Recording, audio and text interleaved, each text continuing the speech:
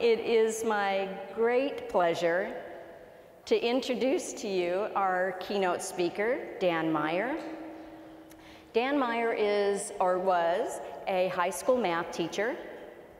He is currently, however, out of the classroom. He's going through a doctoral, he is a doctoral candidate, I should say, at Stanford University in the field of math education.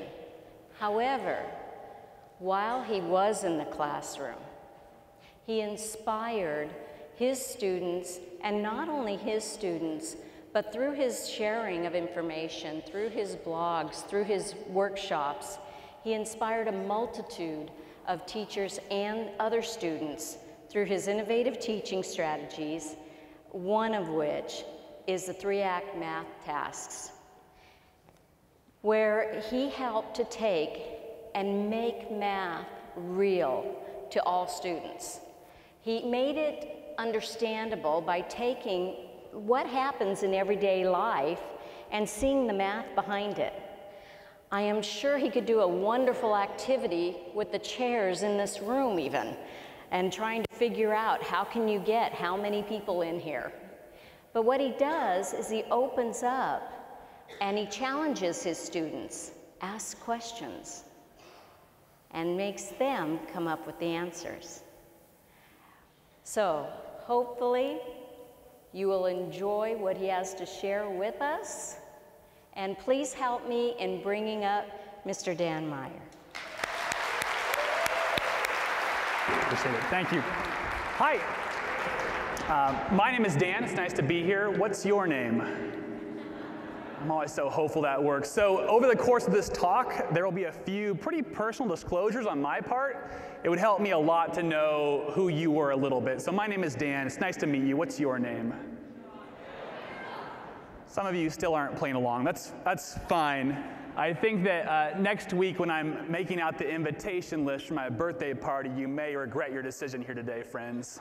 So this is my first cue. This is also my grandparents are here from Minnesota, age 85, their first cue. How about that? Grandma says to me this morning, Grandma says, you're never too old to jump on the Q train, Dan, and wiser words were never spoken. So here's the first personal disclosure, is that at this moment in time, I'm really in love with ed tech. I'm in love with ed. I'm in love with tech. I love what it does for my kids, what it has done for my kids.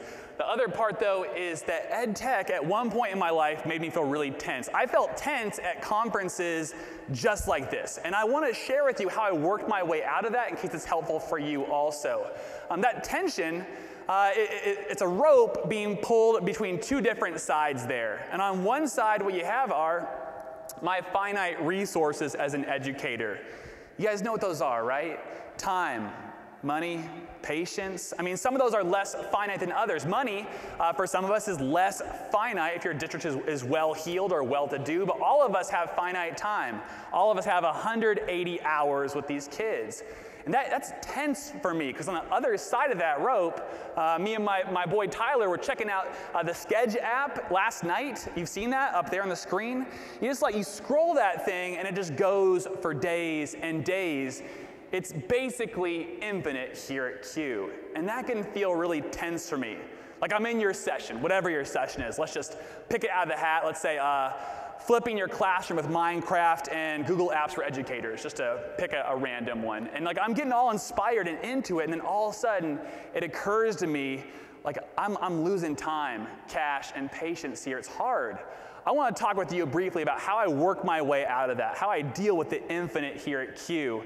But first, it would help me so much if you would let me kind of exercise my demons of my past of being frustrated at conferences like this, and give you briefly what I would call the ed tech presentation for people who don't like ed tech presentations. This is like a summary of every ed tech talk I've sat in and just felt really frustrated by. It would help me if you let me go through this really fast, and then we'll push it aside and then on to the optimism. Is that okay? Just briefly here.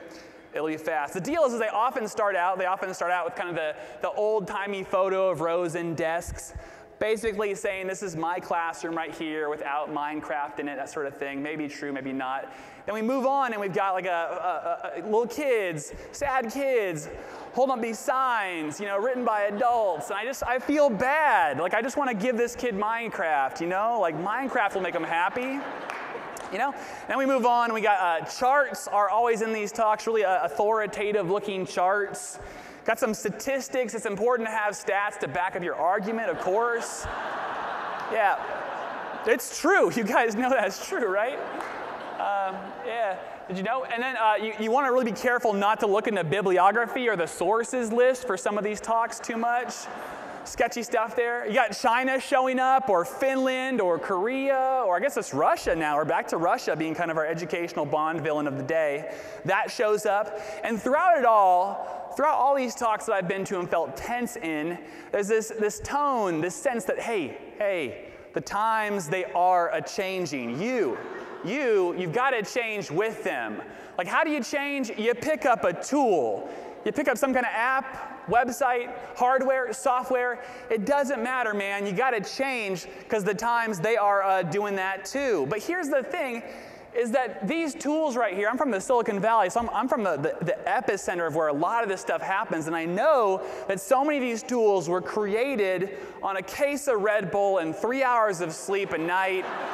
And we've been through this as educators. If you've been in this job for more than a few years, like, you know what happens to a lot of these tools right here. Like, they disappear, they change pay models, they go out of business, they start throwing ads in front of your kids. This all happens. And my struggle here is this, is that if my highest ed tech mission statement, I use those terms advisedly here, ed tech mission statement was, hey, you gotta pick something up, the times, they are changing. When the tool goes away, I feel kind of dazed and I just stumble around to the next tool.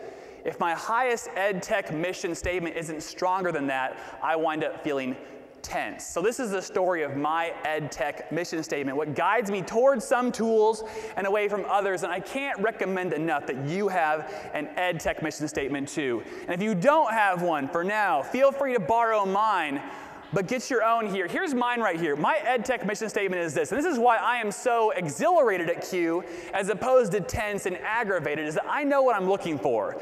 These are the tools I am looking for right here. They do one of three things, hopefully more than one. I want tools that help me capture perplexity, that help me share perplexity, and that help me resolve perplexity. That's it. I need that. It's the hardest thing I do as an educator. I need tools that help me do it. What is perplexity? This thing I'm after. Let me tell you, perplexity, what it's not is, it's not boredom. Boredom is when a kid doesn't know something and doesn't want to know that thing. Basically is boredom. Truth. And then it's also not confusion. Confusion's when a kid doesn't know something, wants to know that thing, but doesn't believe that knowing that thing is within her power, results in this confused sense. Perplexity comes along once in a while. What is it? It's when a kid doesn't know something, wants to know that thing, and believes that knowing that thing is within her power. That right there is some of the most powerful learning moments I've ever seen. So powerful, it's really hard for me as a teacher to mess those up when all three things are true. I'm after tools that help me do that. They're not easy to find here. So check it out. Perplexity is also not engagement. I want to clarify that. As a math educator, when I pursue engagement as my highest ed tech mission statement, I do some things that embarrass me in my discipline. For instance, like word problems. Kids, they hate word problems. But if I chase engagement, I convince myself that these kids will love this word problem. They'll be engaged by this word problem, provided that I insert their names into the problem itself. I've done this and convinced myself my kids love this right here, but it's just not true. Chasing engagement for me has got me in trouble. I chase perplexity instead, this sense of having a question, knowing it can be answered and wanting to get it answered. That's what I'm after here. So, not engagement. It's also not this right here. This right here is engagement. This is out of the National Council of Teachers of Mathematics. This is a poster they put out. This is trying to engage kids in the study of parabolas, right? Engage them. I want to contrast this right here with this image right here, which attempts to capture perplexity and share it with a student. Do you see the difference? This right here, I love bridges. Maybe I'll learn parabolas. This right here, I wonder, will the ball go in? And that requires me to learn parabolas to find out. That's what I'm after here. Can you help me? Others, I don't know. Like, I could tell you the only country in the world that starts with O is Oman. And that might be an engaging factoid for you, some trivia, but how much better would that have been if I made it perplexing by doing what? Just asking you, what's the only country in the world that starts with O?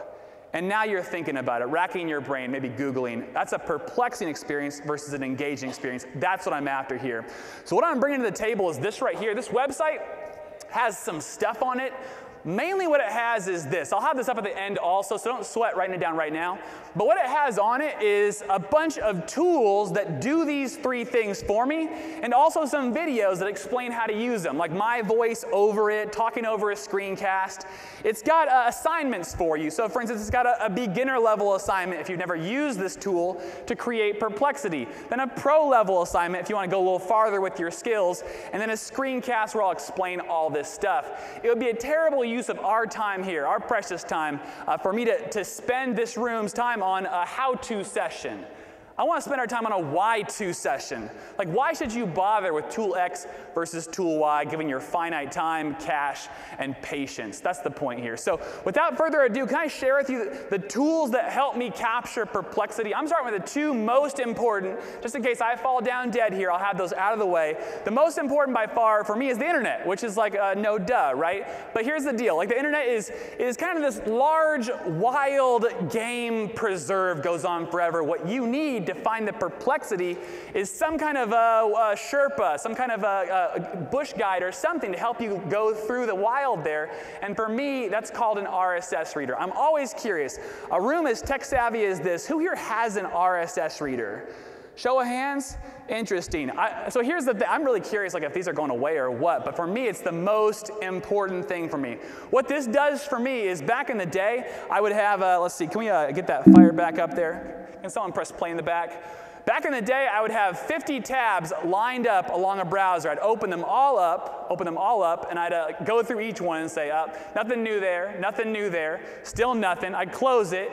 It would take me tons of time to go through all those tabs right there. But what happens with an RSS reader is I throw all of those tabs into one website, and then they send the updates to me. They ping me whenever anything new shows up. And what that results in is I can check out loads of new stuff very quickly. So I go to this website, an RSS reader, and I just go through and I press the J key, the J key, the J key, the J key, all the way through. I'm looking at it and I'm like, nothing too perplexing there, I move on. Nothing too perplexing there, I move on. And then finally, I see it. I see perplexity in the wild. It's this right here. For a certain kind of student at a certain kind of time, this right here will be very perplexing.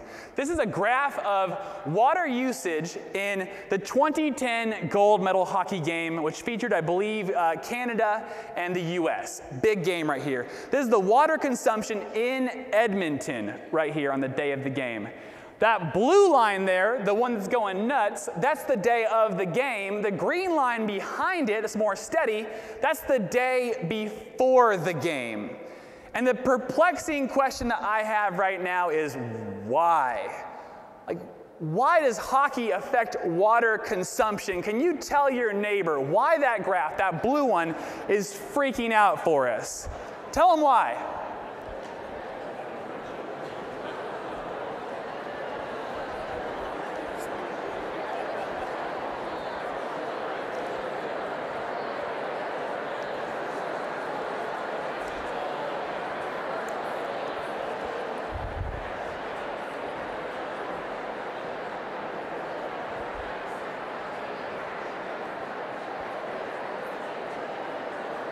Isn't that bizarre? What a bizarre graph.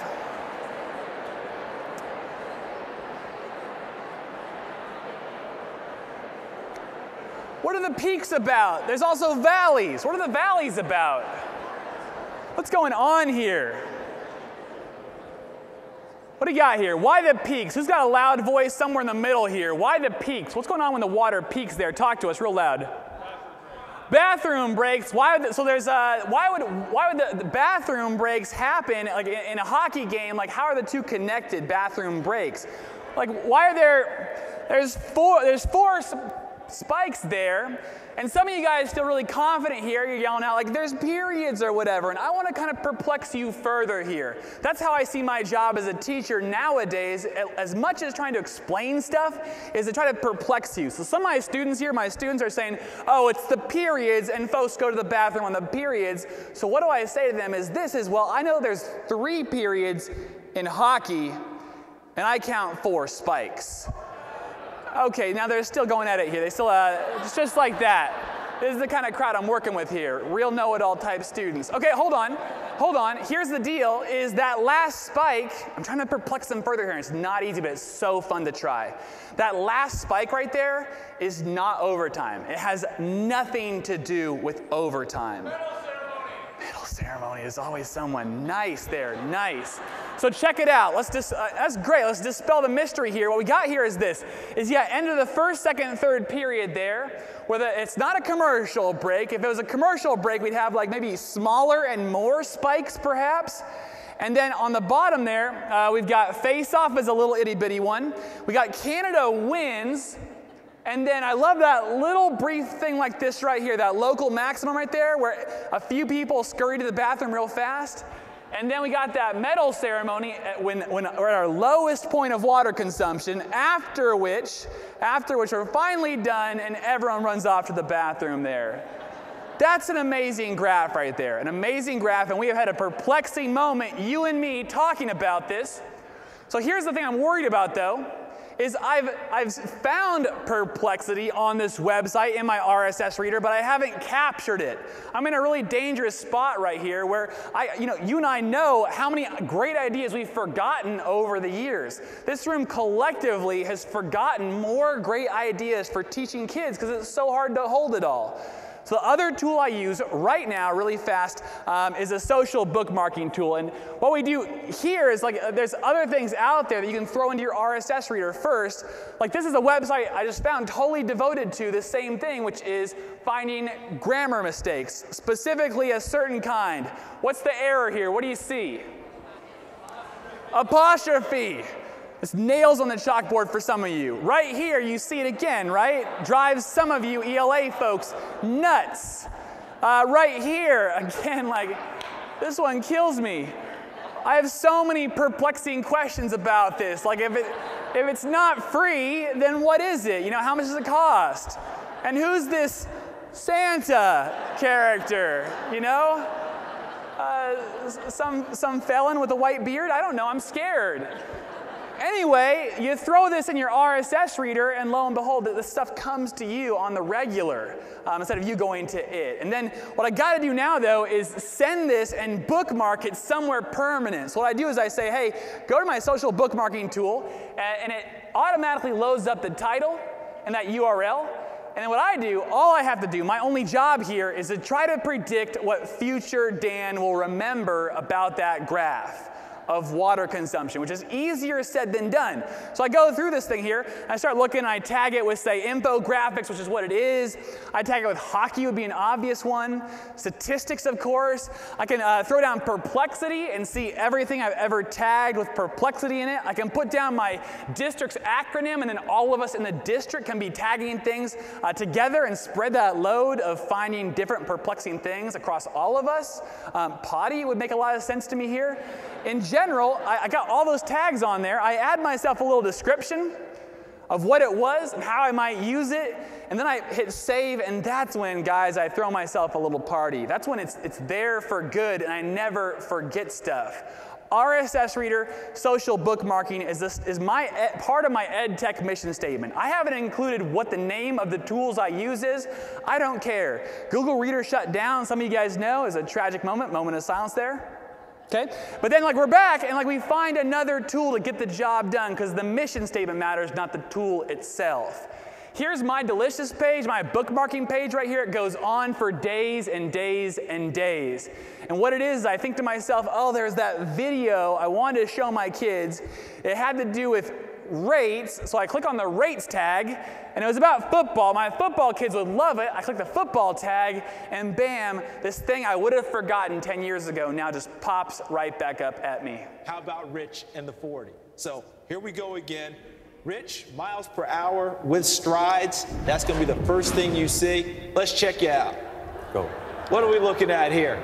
What are we topping out? 16.0. All right, here we have Rich versus Julio Jones. Full speed. Rich, you got to stay in the picture. All right, how about with a 10-yard lead? And here comes Julio. Okay, now versus Julio, half speed. No, not half speed.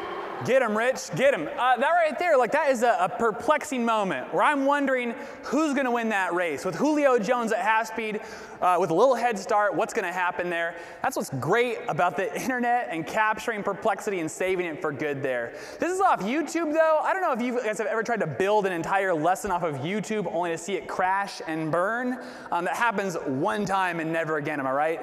What is why should we not build a lesson around a YouTube link? Give me reasons here. Filter. So for one, it's like YouTube isn't accessible. There's that one. But what if it is accessible? It is accessible. What else could be a problem here? Like any of you guys try to load like all of you have been trying to watch YouTube simultaneously, I'm told, here at Q, because it just shuts the thing down. Yeah, bandwidth is a problem. Related content, sponsored ads, comments, which are illiterate at best, you know, just horrible stuff, right? So for all those reasons, if I want to be a teacher who captures perplexity for my students, I've got to capture stuff off YouTube. The tool itself doesn't matter, but Google, how do I get videos off YouTube? If you're like me and you need that capability. One tool shows up is KeepVid. Again, the tool's not important, the use is important.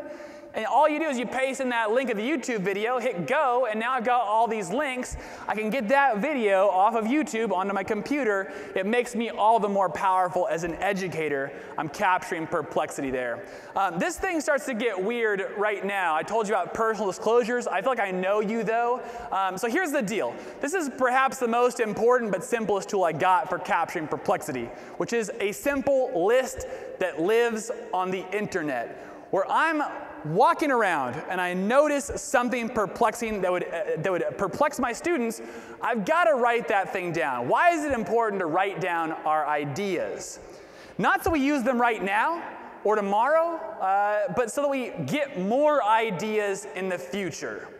This is my theory, and it's kind of a weird one, and I appreciate your patience here, is that I'm walking around at all times with a fairy on my shoulder. I call it the perplexity fairy. You can't see it, don't try it. And what the deal is it's always, this fairy, he's always whispering ideas in my ear. Stuff about that water graph, that consumption graph. Stuff about Julio Jones, whisper, whisper, whisper. Those whispers are the happiest part of my job as an educator. I love that, I cherish them.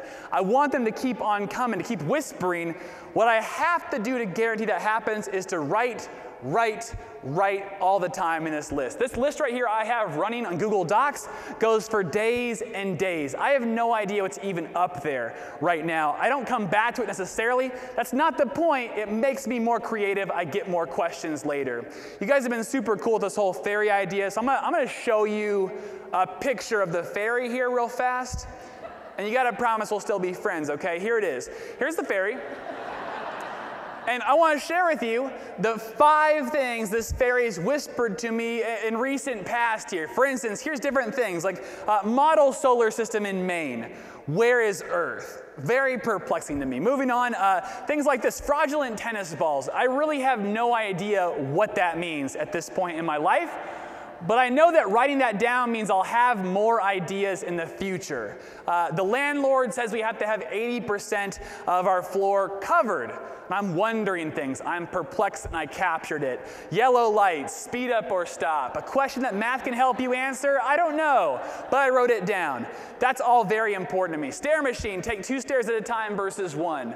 I encourage you guys to become more perplexed and curious educators. Keep a list of what you see and where you see it. It's been so big for me. I love that this same phone that I have that helps me call, lets me call Gram over here, you know, on the regular, it lets me also capture perplexity in enormous ways, diverse ways. So for instance, I'm at, say, a Starbucks. Let's just say this, Starbucks. I'm looking up there and I'm noticing that the Starbucks cup sizes go up in regular amounts.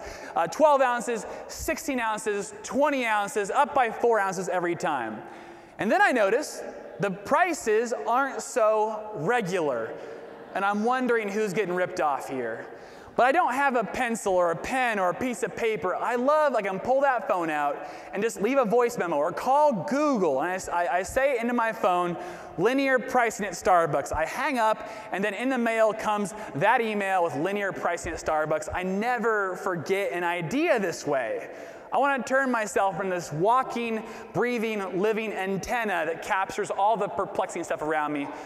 My kids love that. They love it. Other moments, for instance, I love that this same phone is a pretty good camera. That's awesome. My wife also here kindly knows the experience of me driving around in a rental car somewhere, and she's trying to take a nap in the passenger seat, and all of a sudden, I've slammed the brakes on, and I'm spinning a U right there because I've seen something that I absolutely have to capture.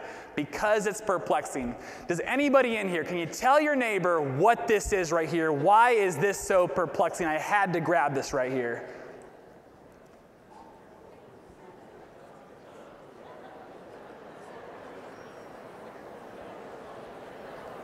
What is it? Tell me.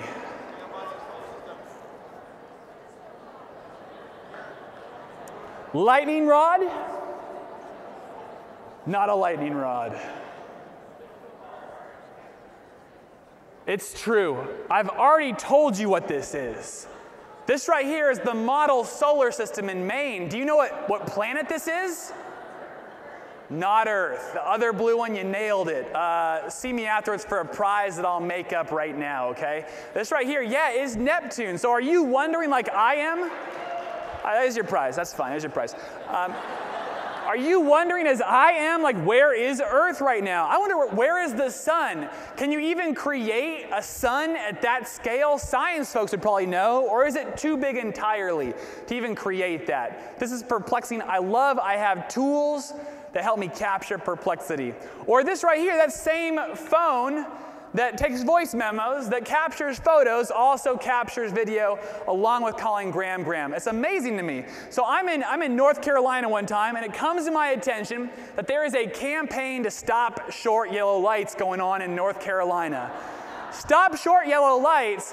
Like, this has never occurred to me. You know, like, why would anybody shorten yellow lights? Like, who wins with shorter yellow lights? CHP. Yeah, like the government does. You get more revenue in run red lights, let's say, or more speeding tickets or whatever. So that's great. Like, it's tough economic times. City governments need more cash in the coffers. Let's do it. But who loses when we shorten yellow lights? Pedestrians. Right. Pedestrians do, definitely. Pedestrians, other drivers, basically everybody loses. So there's this campaign to stop short yellow lights. I'm out there far from home in North Carolina, and I just take my phone out, pulled over to the side of the road, put in park, key out of the ignition, of course, and I start grabbing video of yellow lights around town, and I create this little clip right here. Check it out.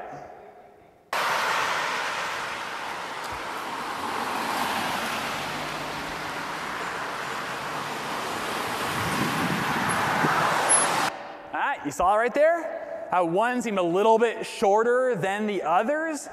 And so now I'm thinking I got myself a perplexing video and a perplexing class project. We're going to put up a wall map of Mountain View, California right here. We're going to divide out all the stop-lighted intersections to all my students who all have these tools also. They'll go out and capture a video. They'll grab the speed sign, run the linear correlation, find out which lights are no good, and we'll bring City Hall down. That's your final project right there, kids.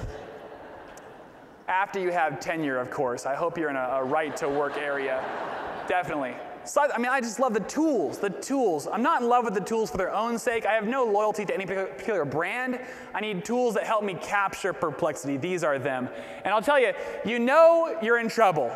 You know you're doing this right when you can't shut it down and you're in some bathroom somewhere and you notice that the urinal has a math problem on it. And the fairy, your Your personal fairy, guys, of course, in this instance, your personal fairy is whispering to you, hey, check out the math problem there. It says the pint saves 88% more water over a 1-gallon urinal. And you're like, shut up, just shut up, okay? I gotta just be quiet. But you can't shut that voice up. And that, for me, is the happiest times I've ever had as an educator, seeing a math problem at a urinal. And just, let me walk that one back a little bit here. In truth, though, you should be careful pulling out your camera phone at a urinal in a men's bathroom. Safety first, everybody, safety first. So that right there is capturing perplexity, and I spent a load of time on it for one reason only, and that is it is the hardest thing for me to do. The longer I am away from my general education time at UC Davis as a college student, where I was taking courses in Italian-American cinema, psychology, astronomy, whatever, the farther I am from those times, and the more I have been a math teacher, the harder it is for me to see the world as a perplexing place like my students do. It takes discipline and sadly work for me to make myself as curious as they are. These are the tools that help me do that. If you see me walking around and you relate to that and you have a tool I've missed, please stop me, please share. So once you have perplexity captured, how do you share it? It's pretty basic, guys. It's like I need for myself, I need a laptop to store this stuff on. I need a projector to share it with you guys. I need audio and then a document camera. That's all I need. The document camera is the only kind of odd one there. The document camera lets me share a particular kind of perplexity that others do not. What perplexing kind of thing does a document camera let me share with my students? Like documents? See me afterwards. Sassy. But it's true though, no, a certain kind of document though, I can scan some documents and I can go online and grab other ones, but the kind of documents I can share with kids is student work. In a math class, if you don't know, student work in math class is often very perplexing and very worthwhile showing to students. My favorite times have been talking with students about their errors and destigmatizing them and making them a source of conversation. And kids walk away where they could have felt like, oh man, I'm a dummy. And they feel like, oh man, we just spent a half hour talking about my work and what was great about it and what we'd changed. Those are great times. I need a document camera for that right there. I use stuff like Keynote. All right, this is the basics here. But I don't use it to put notes up there and read off of them. I hope you see that now. I'm trying to sequence up perplexing stuff to start a conversation, you and me. I love video editing tools and photo editing tools. This is all such an enormous help to me. After Effects and Final Cut, all of that right there. But here's the scary part for me. The hard part is that sharing perplexity is as much about pedagogy as it is about technology. It's as much about being a good teacher as it is about knowing where the latest tools are, the best apps and all of that. Like this right here, this is how I found that graph on the internet, where the person who shared that with me was trying to engage me. What do you notice about this that's different from how I shared it with you? You see it, right? It's got the punchline up there. So part of sharing perplexity for me is just covering stuff up with a white rectangle in PowerPoint or Keynote and then blending that into the background like that. We've turned what was engaging into something that's now perplexing, not simple. When I talk about sharing perplexity, like right here, I could also put a black rectangle over that percentage there, very simple, and ask students, if this urinal is telling you the truth about itself, what would that percentage read right there? And students ask me, like, what do you mean a urinal telling the truth? That's very odd. But we work it out. We go through that. I also share perplexity, not just with my students. But Eileen mentioned that I share perplexity online on a blog. And this could be its own talk in and of itself, but I just want to tell you right now how amazing it is to have a faculty lounge like I do that stretches the entire internet. Go to any session you can on Twitter as PD, blogging as PD. It's been the best part. One of the best parts about my development as a teacher is I have this, I watched this video. I watched this video called Orbeez. It's a kid's toy. Do you know Orbeez? I don't know Orbeez. I saw this video though. What it is this, is you take a little pellet and you dunk it in water and it blows up. Simple, right? But on the evidence of this commercial here, kids absolutely love it. These kids all seem far too hyperactive about this toy to me. But they love it here. Here's the thing, though, is that Orbeez makes a pretty big claim on their website. They claim right here on their website that it grows to 100 times their volume. You saw that there. You saw the commercial. I'm seeing that and I'm thinking, that does not look like 100 times the volume to me. Looks like less, like much less. So I figure like it's perplexing to me. I write it down, I turn it into a lesson, I go to the store, to Toys R Us, and like a total weirdo, I buy Orbeez, and then I dunk them myself. I get this right here. Just nod to your neighbor, give a thumbs up, that's 100 times or more, or a thumbs down, that's less than 100 times. Just curious what the room is on this one. Hold them up, let me see them here. Front row folks are holding theirs sideways. That's not allowed. They missed the prompt right here. Here's the deal. My kids run the math on this thing, and they find out, lo and behold, volume is really hard to estimate. 3D stuff, hard to estimate. It is over 100 times the volume. That's pretty crazy. And so what happens next is, like, I could then say, all right, nice lesson on volume. I'll tuck that one away for next year. But what I do is I go online. I have this blog, and I share it with people. People can download the material. They get my little lesson right up there. And that could be it. Like, my efforts have multiplied because you download my stuff, but better stuff happens. People come along, veteran educators, and they come along and say, hey, that's nice, but what you should have done is this, this, and this. And I hate that at first. It's miserable. But then I start to love it. And eventually I start claiming to people, in all sincerity, I feel like as a new teacher, I grew 2 years of growth as a teacher for every 1 year I was in the classroom. The difference was my online professional development and all the kind veteran educators who came by to critique me and offer suggestions.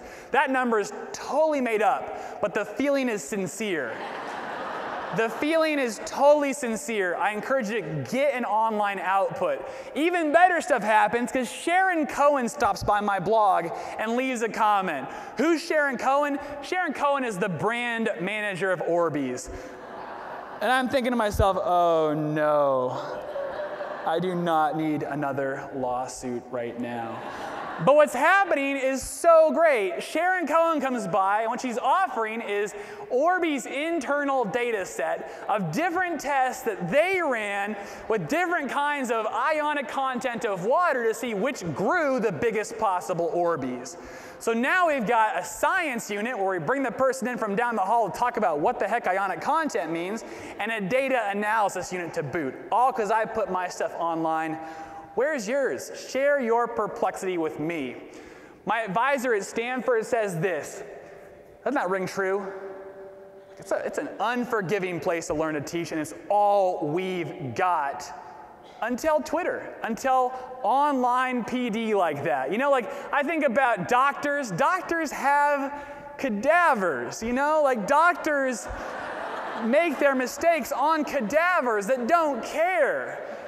Like if you're real, like I don't know, I think back to 03, 04, pre-calculus period 3, I would give a pretty sizable pile of cash to go back and have that year as a do-over. Like I know there's kids in that class who walked away really disliking math. If they'd had me later on, they might have liked it a little bit more. But it's an unforgiving place to learn to teach right there. Share your stuff online, get better online first. I love it. Last one here is resolving perplexity. Now you've captured it, this perplexing thing. You shared it with your kids or with each other. Now you got people in your life with this pressure in their head. They want to know an answer. They believe that knowing it is within their power. What do you do to resolve that? This may feel like a bit of a cheat here. I warn you in advance. Check it out. I've shown you this graph. You want to know what's going on. The tool, the web tool, the URL you go to resolve that perplexing question is math. It's math. That's the tool. It feels a bit like a cheat. Let me run this by you one more time here. If you want to know who's going to win that foot race, I've captured that video. I've shared it with you. I've posed the question, who's going to win? You've done, to resolve that perplexing question, the hardware that you have to buy from the vendor booth down the hall is math. It's math is what it is. Like, your discipline is the tool to help students resolve perplexity you create, capture, and share.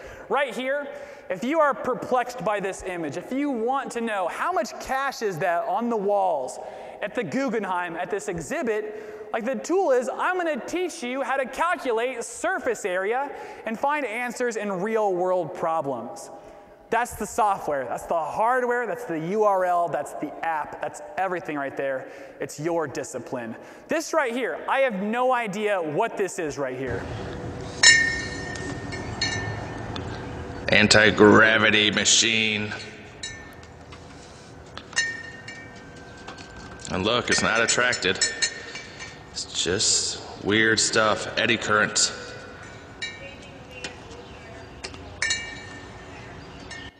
Here's what I promise you, is that if I'm your science student and you capture that off YouTube, you share it with me, I will want to know. I will sit attentively. I will take notes all throughout your lecture of anything having to do with eddy currents.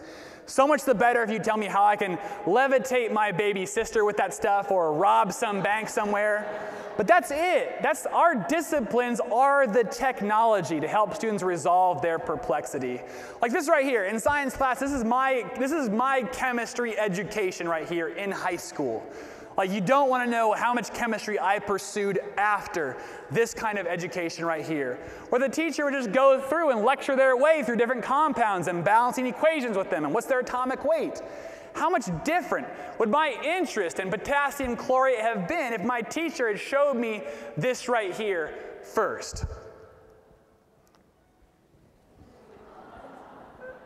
Turning gummy bears into fireworks? Are you kidding me, man? Are you kidding me? Teach me, what is this potassium chlorate of which you speak? Like, that's it right there. That's everything. Like this right here. I've captured this paragraph. It is perplexing. What kind of technology could you offer a student to help her unperplex herself about what this paragraph is trying to say? Hit me. What do you got? Spacing. Grammar in general, spacing in particular. What else? Punctuation, so you can know where thoughts begin and end. All of this. Yes, spacing, punctuation, capitalization tells you when thoughts start or what important words are. This has life and death consequences.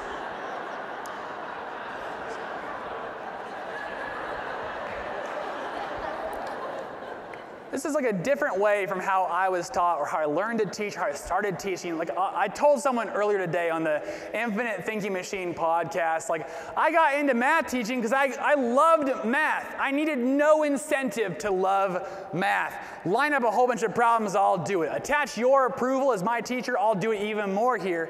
But then they gave me students who, lo and behold, don't love math like I do. So whereas before, my first year's teaching, I would start with whatever my objective was. I would write it on the board. I'd say it 4 times in the first 10 minutes or whatever ridiculous thing you have to do. And then I would lecture my way through it. I'd do 3 examples. I'd have my kids do 20 practice problems, maybe 10 for homework. And the survivors of that process would then get to do some kind of perplexing application of it long after they stopped caring. And I'm just telling you this, I'm not saying like I don't lecture anymore or lecture's bad or never say anything that a kid can say for themselves. I'm not going to stand up here and say that, like I don't lecture. That's part of my value as a teacher, is one who can explain difficult things. But how I treat that lecture now is I flip that around. And now I start with what is perplexing. I show something. I ask for your guess about that Orbeez. Is it larger? Is it smaller? We start by perplexing you, and then I help you get unperplexed with my discipline. That's my play now. And then at the end of it, I share with you what the objective of it all was. That's been the difference in my teaching, my transformation with perplexity in a nutshell right there. We know what the opposite looks like. The opposite looks like this right here, a video I found on this company's YouTube site. Check it out right here. Let's talk about why integers are important, and then we're going to get into the steps of solving the equation. Okay. Integers are important for a couple of reasons. Number one, we know that integers are important because it is a state standard. a state standard is something that every 5th grade student in California needs to know. So we will be tested upon it. That makes it important. Fuzzy audio, perhaps, just to summarize, the gist there is that you will be tested on this stuff. That makes it important right there. Now that's like worst case scenario, but I've done other things in a similar vein, not quite as bad. I try to tell myself not to say stuff like, today kids, we're going to learn about surface area of rectangular prisms, and start this, today we're going to learn about, my goal now, every day, whatever I teach, I start with, today we're going to ask about. That's my goal now. I love Matt Vaudry, Southern California's finest, in our 4th row here. Great guy. I love his transformation here. Earlier, he would write down the goal of the day right here, his objective, as we're all told to do. But nowadays, Matt tells me, he writes up he calls it his daily doozy. His daily doozy. Doozy is, of course, Matt's own vocabulary. You can choose other words, of course. I encourage you to. It's kind of weird. But I love that it's a question. It's a question, not a statement or objective right there. I aspire to that every day. So this is my transformation here. This right here is my ed tech mission statement. This is how I go to all kinds of different sessions, and I don't feel as tense. Like, man, this stuff takes a lot of time, patience, and cash. This helps me know what I'm looking for. I encourage you to ask yourself today, tonight, over drinks, wherever, ask yourself, what is my ed tech mission statement? What am I looking for here at Q? And then go and find it. I mean, this right here, finally, like this tension here, I want to report to you that it never goes away for me. And even better, I don't want it to go away. I want to close with this thought here, is that tension will always exist and should always exist. We want it to exist. That knot right there, the fact that we have only 180 hours of our kids' time, mean that decisions that we make with that time matter. That knot right there is the great privilege of the job of teaching. So I encourage you guys, go out armed with your ed tech mission statement and an appreciation of that knot right there, that tension, and enjoy the infinite here at Q. Thanks, guys. Have a great conference. It's been a treat. Thank you. Thank you.